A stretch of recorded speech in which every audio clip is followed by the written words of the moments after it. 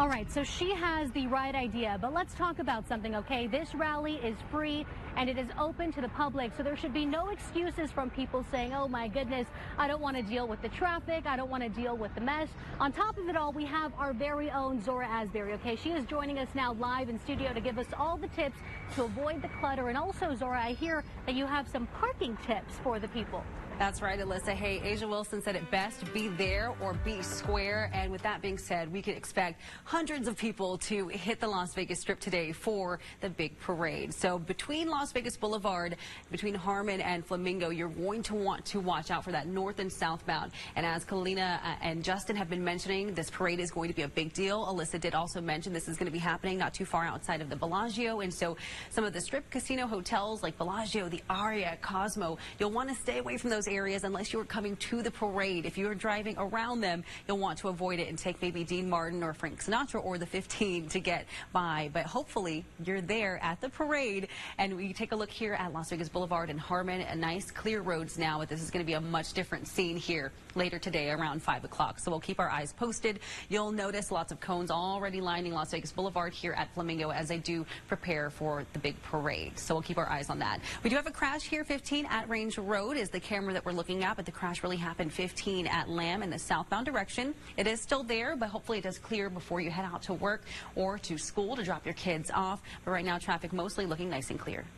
When it comes to this parade, though, Kalina, I need to find out if somebody has reached out to Usher's people, because A'ja Wilson said he needs to be there, too. Yeah, he does need to be there. I mean, she asked for it, so she should get it, right? She's a champ. I agree.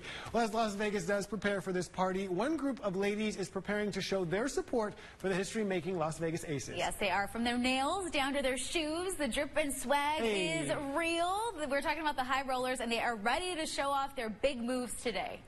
At first, we were like, okay, are we performing for a game?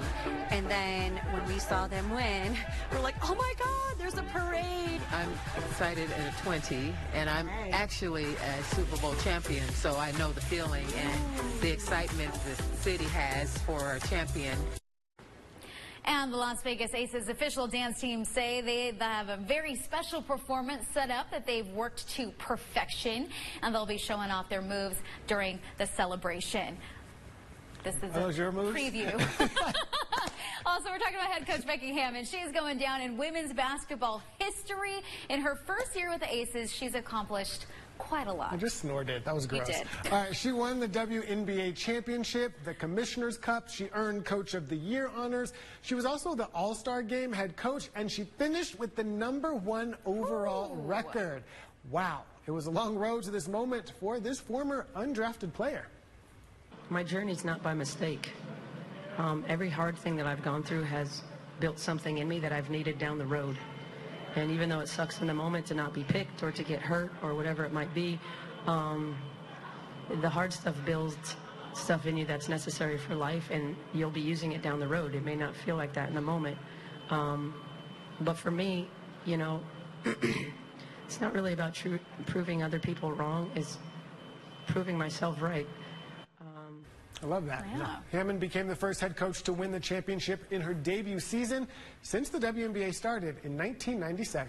I also want you to check this out here. Las Vegas Aces making the cover of Sports Illustrated. Look at your screen right now. This is showing the star A'ja Wilson and head coach Becky Hammon with the text reading, "Aced it." I love that. That's it's great. just another way this historic win is being highlighted. Look at that embrace. I know, right? So happy. Yes, and they deserve it too. Of course, with every celebration, fan gear is essential, and there are plenty of options to choose from. Yeah, fans say they're suiting up and getting ready to party. You can find all the Aces merchandise at several locations across the valley. So Dick's Sporting Goods is selling a wide variety of items from jerseys to t-shirts to lanyards. Also, a pop-up shop will open up at the Finlay Toyota in Henderson. This is happening hours just before the actual parade. Pop-up shop will be open from 9 to 1 p.m., just a couple hours from now. Another pop-up location will be over at Auto Nation Toyota. That is on Sahara, and that one will open from noon to 7 p.m. The entire city really celebrating the Aces win. So take a look at this. This is La Concha, and it's the entrance to the Neon Museum will be lit up red to honor the Aces' historic win. Of course, our coverage on the Aces Celebration Parade will continue throughout the day. We'll have live team coverage of the parade right here on 13 Action News. We will also have all of the latest updates on our website at ktnv.com/aces. Now we want to take a live look